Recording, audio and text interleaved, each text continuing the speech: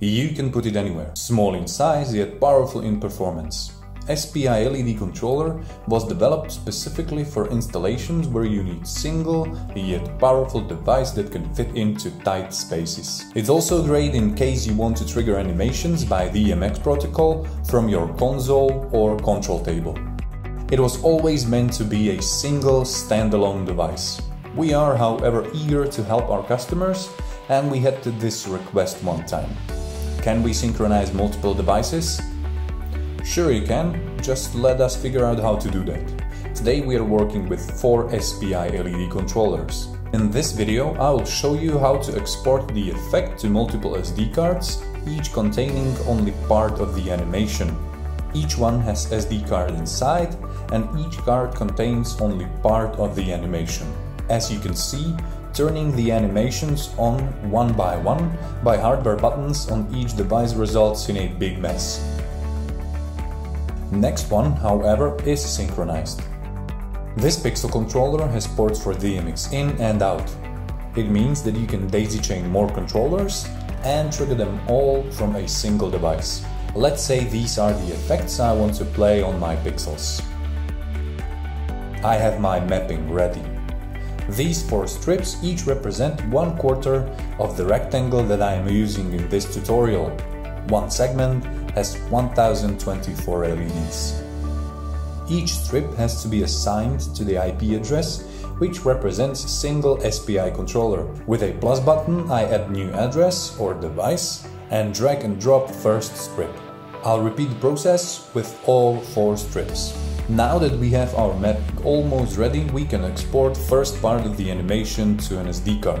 To export complete bank of effects, click on Export Bank with LNT Files extension. Select first IP address. A good idea would be to write down which IP address is which strip. Now you have to generate a settings file for each controller.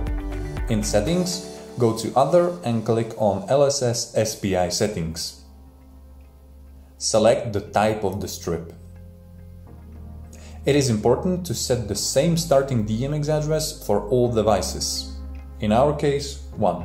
You can also set up the starting animation, brightness of the animation, its speed, and if it should repeat. Click on Export and select the SD card. You can double check the content of the card for animations and most importantly for settings file.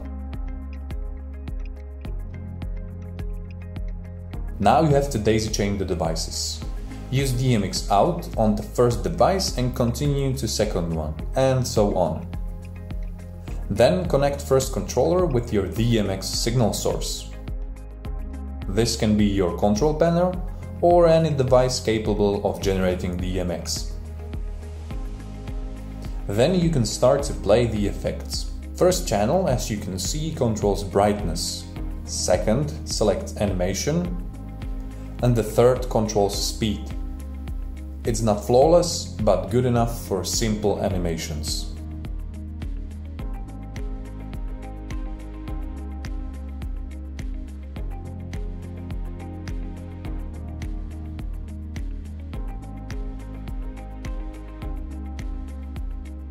You can also use our software and controller to trigger animations by DMX, but I have to warn you, this solution is a bit more complicated. Some might even say a lot more complicated. But I will show it to you anyway, and you'll decide what you think. Instead of going to console, you will connect the first SPI controller to our LEDs 3 controller, which is connected to PC via Ethernet cable. In mapping, you will search for this controller and add new analog strip into the same mapping and move it to a DMX table.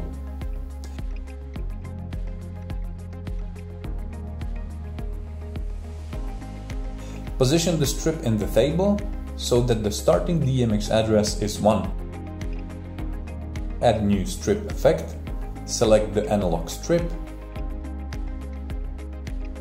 add animation, double click in the white rectangle and click on set color. You are now not setting up the color of the strip itself, you are only setting the DMX values that will trigger the effect from SD card. So, as mentioned before, first channel controls brightness, second one will trigger the animation that you will pick, and third one controls speed of the animation. Name the effects in order to keep track.